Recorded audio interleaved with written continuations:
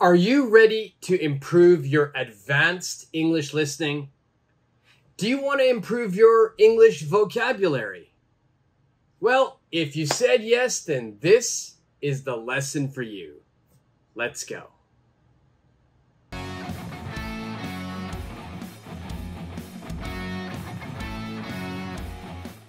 In today's lesson, we are going to practice an advanced listening lesson. Now, if you've watched any of these videos before, you know what is going to happen. But if this is your first time, this is what we will do. I will give you a story. I will tell you a story. And this story today is all about a recent trip that I took. Now, after you listen to the story, you will have 6 comprehension questions. Now, these questions will test your listening. They will test your understanding. They'll test your vocabulary. So, why is this advanced? Well, it's advanced because I will be speaking at my native English speed. I will be speaking much faster than I am right now. So by speaking at my regular speed, you will be challenging yourself to understand a native English speaker's speed. Now, don't worry, you will have 2 chances to listen to today's story. I'll give you 2 chances, and at the end of the second chance, you will get 6 questions, and then I'll give you the answers as well. All right, so let's start by listening to the story for the first time. And now this is all about a recent trip that I took.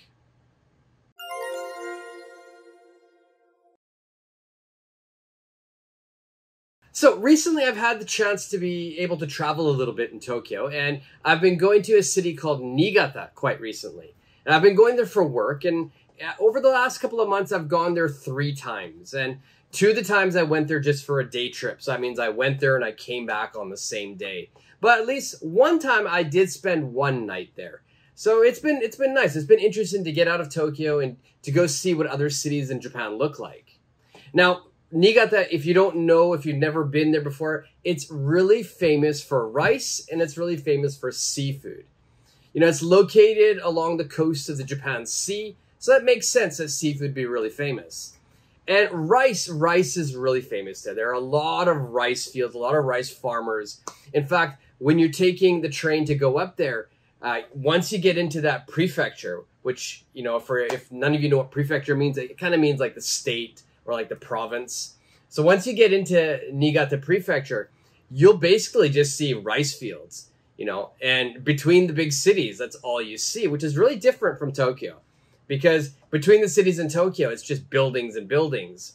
But, you know, here, when you get up to Niigata, it's a lot of rice fields. So you can really understand why they're famous for rice as well.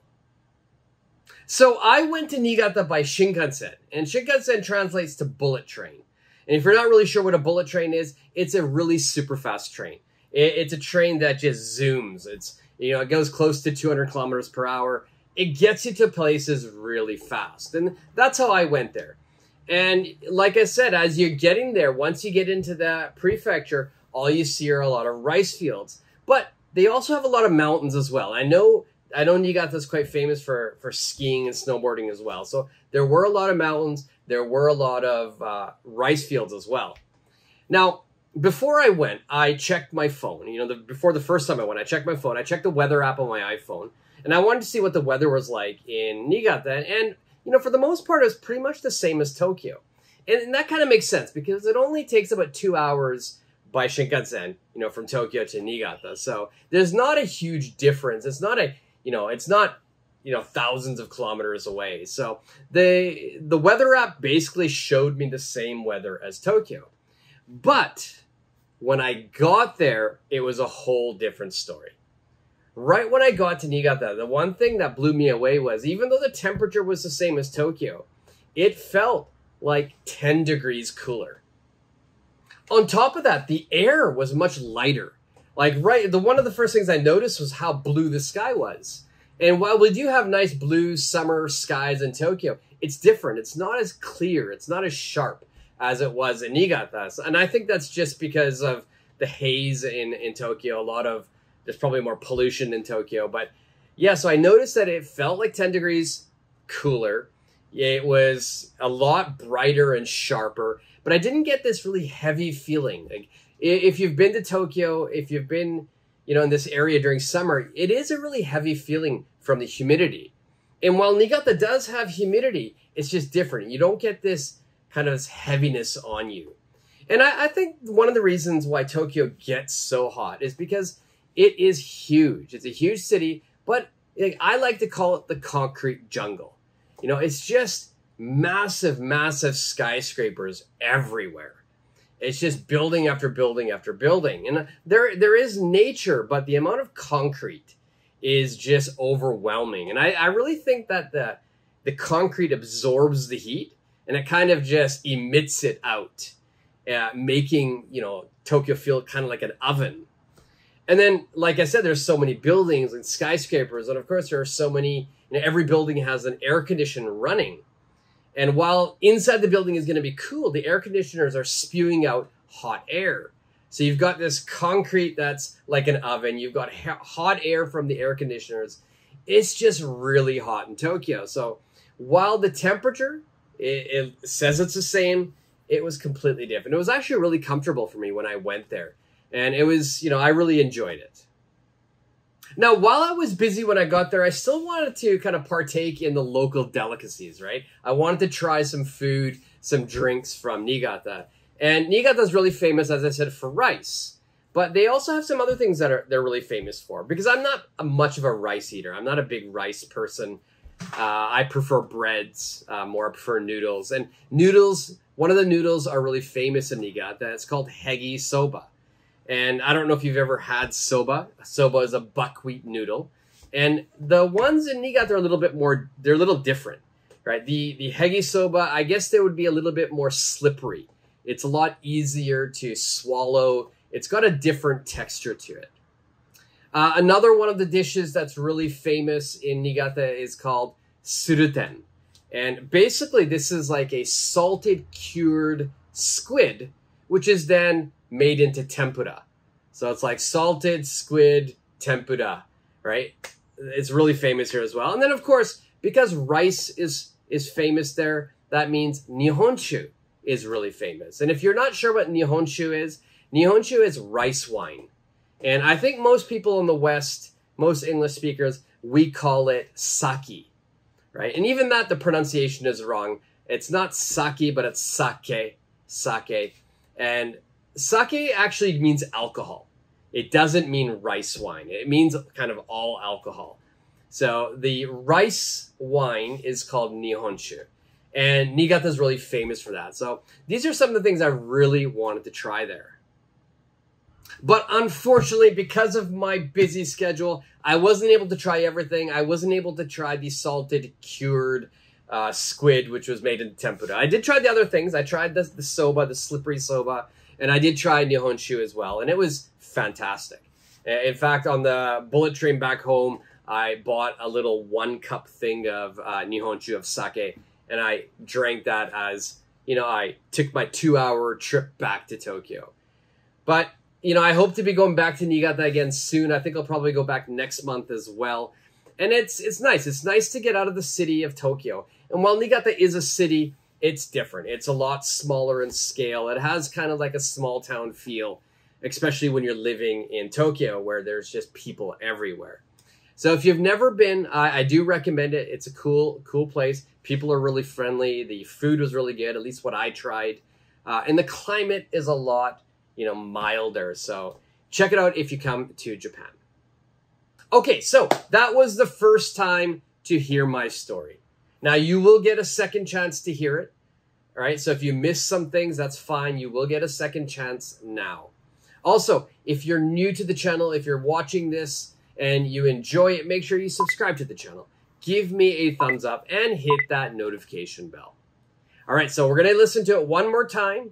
And then after that, you'll get 6 comprehension questions. make sure you do all of the questions so that you can test your listening. All right, good luck with the second chance.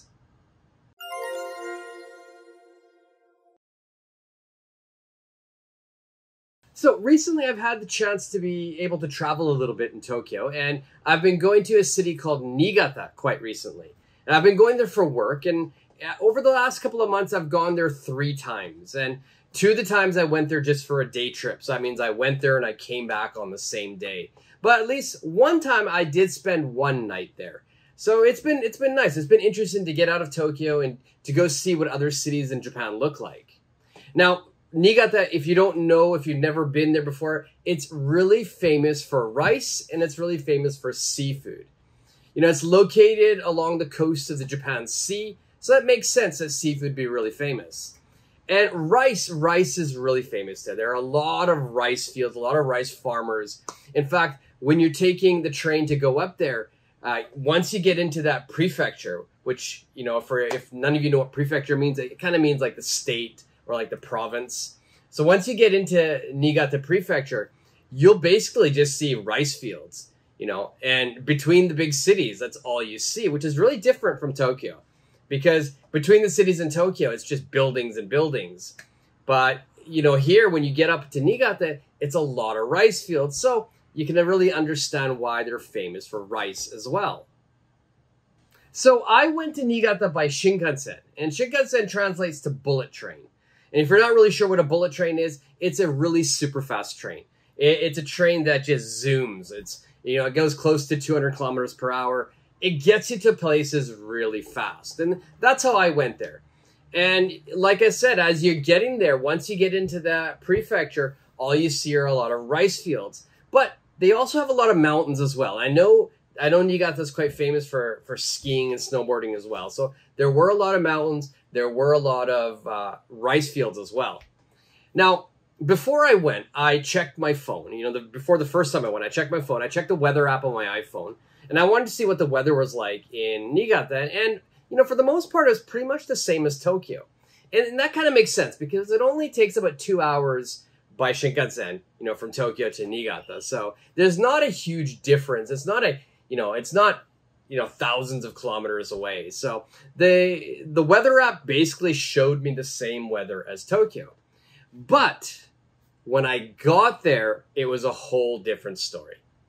Right when I got to Niigata, the one thing that blew me away was even though the temperature was the same as Tokyo, it felt like 10 degrees cooler. On top of that, the air was much lighter. One of the first things I noticed was how blue the sky was. And while we do have nice blue summer skies in Tokyo, it's different. It's not as clear. It's not as sharp as it was in Niigata. And I think that's just because of the haze in Tokyo. There's probably more pollution in Tokyo. But yeah, so I noticed that it felt like 10 degrees cooler. It was a lot brighter and sharper. But I didn't get this really heavy feeling. Like, if you've been to Tokyo, if you've been, you know, in this area during summer, it is a really heavy feeling from the humidity. And while Niigata does have humidity, it's just different. You don't get this kind of heaviness on you. And I think one of the reasons why Tokyo gets so hot is because it is huge. It's a huge city, but I like to call it the concrete jungle. You know, it's just massive, massive skyscrapers everywhere. It's just building after building after building. And there is nature, but the amount of concrete is just overwhelming. And I really think that the concrete absorbs the heat and it kind of just emits it out, making, you know, Tokyo feel kind of like an oven. And then, like I said, there's so many buildings and skyscrapers. And of course, there are so many, you know, every building has an air conditioner running. And while inside the building is going to be cool, the air conditioners are spewing out hot air. So you've got this concrete that's like an oven. You've got hot air from the air conditioners. It's just really hot in Tokyo. So while the temperature, it says it's the same, it was completely different. It was actually really comfortable for me when I went there. And it was, you know, I really enjoyed it. Now, while I was busy when I got there, I still wanted to kind of partake in the local delicacies, right? I wanted to try some food, some drinks from Niigata. And Niigata is really famous, as I said, for rice. But they also have some other things that they're really famous for. Because I'm not much of a rice eater. I'm not a big rice person. I prefer breads more. I prefer noodles. And noodles, one of the noodles are really famous in Niigata. It's called hegi soba. And I don't know if you've ever had soba. Soba is a buckwheat noodle. And the ones in Niigata are a little bit more, they're a little different, right? The hegi soba, I guess they would be a little bit more slippery. It's a lot easier to swallow. It's got a different texture to it. Another one of the dishes that's really famous in Niigata is called suruten. And basically this is like a salted cured squid, which is then made into tempura. So it's like salted squid tempura, right? It's really famous here as well. And then of course, because rice is famous there, that means nihonshu is really famous. And if you're not sure what nihonshu is rice wine. And I think most people in the West, most English speakers, we call it sake, right? And even that, the pronunciation is wrong. It's not sake, but it's sake, sake. And sake actually means alcohol. It doesn't mean rice wine. It means kind of all alcohol. So the rice wine is called nihonshu. And Niigata is really famous for that. So these are some of the things I really wanted to try there. But unfortunately, because of my busy schedule, I wasn't able to try everything. I wasn't able to try the salted cured squid, which was made in tempura. I did try the other things. I tried the soba, the slippery soba, and I did try nihonshu as well. And it was fantastic. In fact, on the bullet train back home, I bought a little 1 cup thing of nihonshu, of sake, and I drank that as, you know, I took my 2-hour trip back to Tokyo. But you know, I hope to be going back to Niigata again soon. I think I'll probably go back next month as well. And it's nice. It's nice to get out of the city of Tokyo. And while Niigata is a city, it's different. It's a lot smaller in scale. It has kind of like a small town feel, especially when you're living in Tokyo, where there's just people everywhere. So if you've never been, I do recommend it. It's a cool place. People are really friendly. The food was really good, at least what I tried. And the climate is a lot, you know, milder. So check it out if you come to Japan. Okay, so that was your second chance. You've listened to the story 2 times. You've learned all about one of my recent trips. Now, if you have any questions about vocabulary, about any phrase, please feel free to ask me in the comments section. Now, if it's a specific vocabulary word or if it's a sentence, make sure you timestamp it. Let me know when I said it, and it's easier for me to answer your question. Now, don't go away because we still have 6 comprehension questions. It's really important that you do these because it tests your understanding. All right? There's no point listening if we don't check our understanding. Now, some of these I want you to answer by just speaking out to the video, but some of them you have to put in the comment section. All right, I'll give you the answers for the other ones, but the ones where you have to comment, please leave it in the comment section and then I'll respond to you. All right, so 6 questions. Good luck.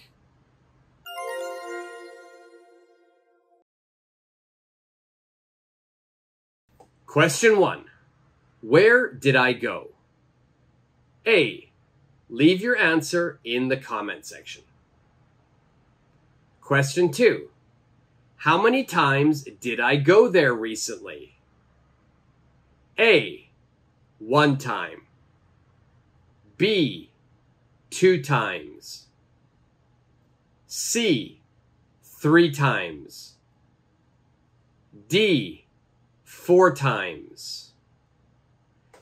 Question 3. What is the city most famous for? A. Leave your answer in the comment section. Question 4. How did I go there? A. By car. B. By express train. C. By local train. D. By bullet train. Question 5. How far away is it from Tokyo? A. 1 hour. B, 1.5 hours. C, 2 hours. D, 3 hours. Question 6. Which did I not eat or drink?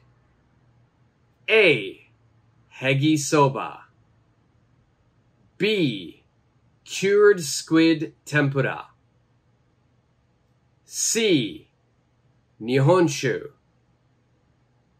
D, none of the above.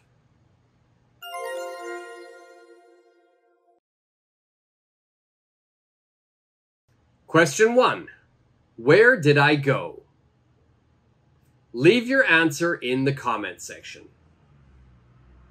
Question 2. How many times did I go there recently? C, 3 times. Question 3. What is the city most famous for? Leave your answer in the comment section. Question 4. How did I go there? D, by bullet train. Question 5. How far away is it from Tokyo? C, 2 hours. Question 6. Which did I not eat or drink? B, cured squid tempura. Okay, so how did you do? Did you get all of those questions right? Now, 4 of them, I gave you the answer. So did you get them all right? 2 of them, you have to leave in the comment section. So make sure you do that. I'll check everyone's answers. And if you like today's video, if you like today's story, if you think it's helping your listening, if you think it's helping your vocabulary, make sure you subscribe to the channel. Give me a thumbs up and hit that notification bell. All right, until the next lesson, see ya.